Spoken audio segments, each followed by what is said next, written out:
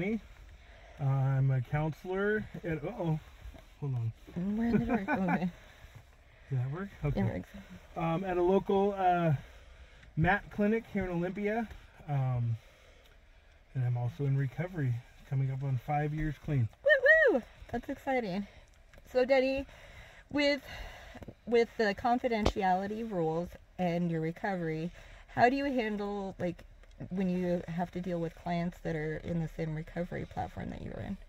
So the basic rule, the standing rule in any treatment modality that I've worked in so far has been if you see somebody in public that you work with or that you know is a client at your facility, you cannot approach them, you cannot acknowledge that you know them unless they acknowledge you. And even then you keep it short and simple, like, hi, how are you? Okay, on with my day. If somebody is my friend, like on social media, and then I see them at the clinic as a client, I immediately remove them off my friends list. And it's just a matter of ethics, and it's just a matter of, you don't ever want somebody worrying that their personal information is being looked at by somebody that they know outside of treatment. So that makes sense. Yeah.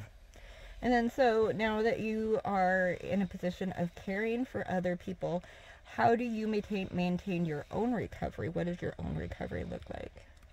So that's a hard one.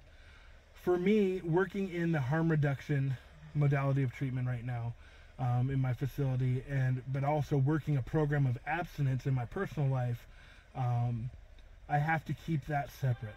I have to keep work at work and my recovery, and I got to make sure and take time for both.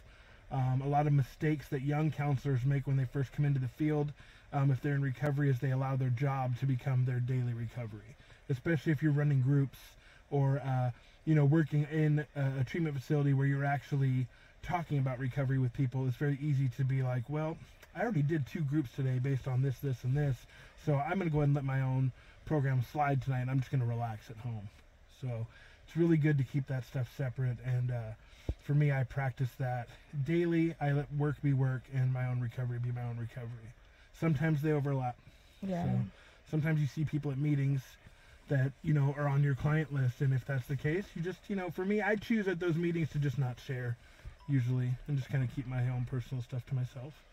That makes sense, actually. One of the things that I just read was talking about having your confidentiality, your anonymity barrier crossed when a client sees you. So it's also a protection for yourself to not share, I would think.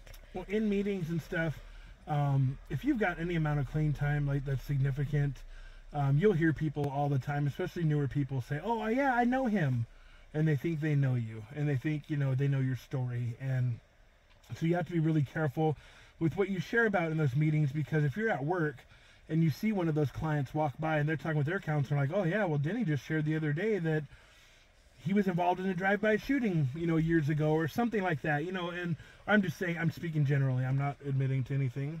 Yeah, there's nothing held against you in the court of law.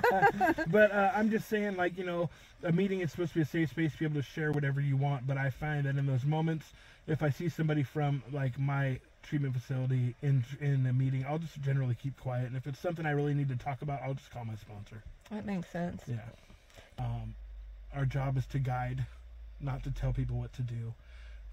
With that guidance comes failure. But every now and then you'll get that little success story, that one that says, hey man, thank you for helping me. I just got my kids back.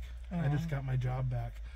I just moved off the streets into my own apartment for the first time in my entire adult life. And that makes it all worth it. And the second thing, self-care. Self-care is absolutely important. Get yourself connected with a good facility if you're working there that will take care of you and your team.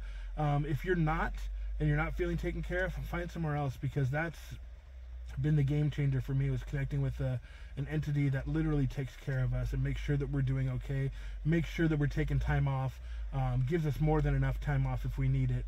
So yeah, self-care. Leave work at work. Once you get home, be at home. That's good. Yeah. Thank you, Denny. I really appreciate you taking the time. It's good.